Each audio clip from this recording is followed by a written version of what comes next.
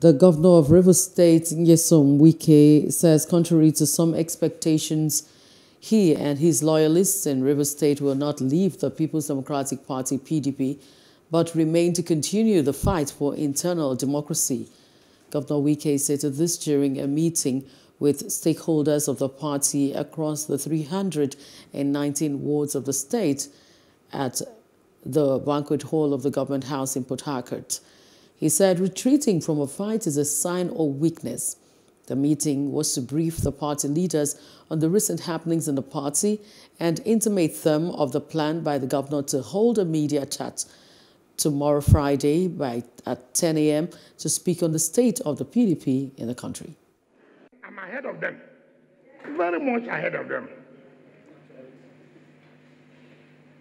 There's no plot, they plot that I don't know in advance. Before they plot, I've got ahead.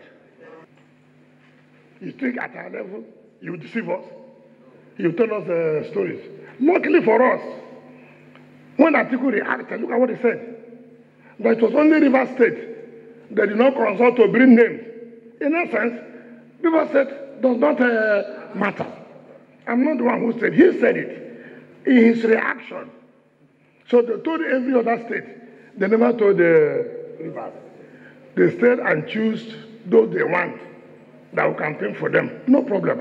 Since nobody wants to campaign to me for me to vote, no problem. One thing I've always told people, if anybody is thinking, doing anything to think that will lead PDP,